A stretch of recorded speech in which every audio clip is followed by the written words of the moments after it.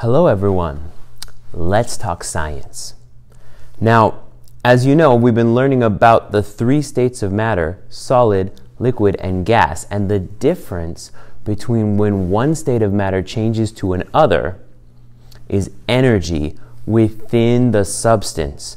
So since heat and temperature are measurements of energy and they don't have mass, that means that if I take this cup of ice and I weigh it, and then I melt it again, it should weigh the same. So that's what I want to test today. I've got here a triple beam balance and a hot plate for melting the ice afterwards, and let's see what happens.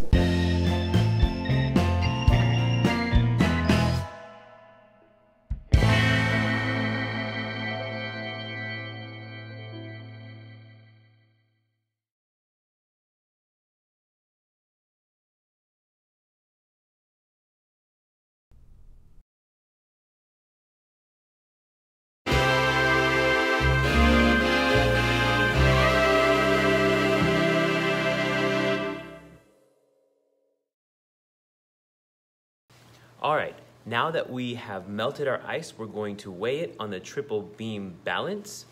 Of course, safety first because it's nice and hot.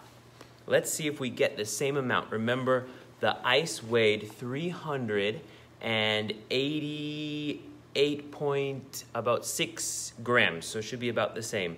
Let's see what happens.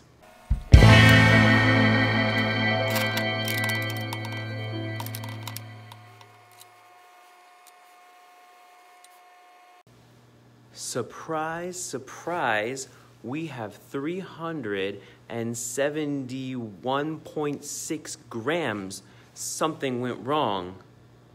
I know that the rule is right, that the mass shouldn't change, but have I forgotten something? And my reflective question for you today is, what happened with my experiment?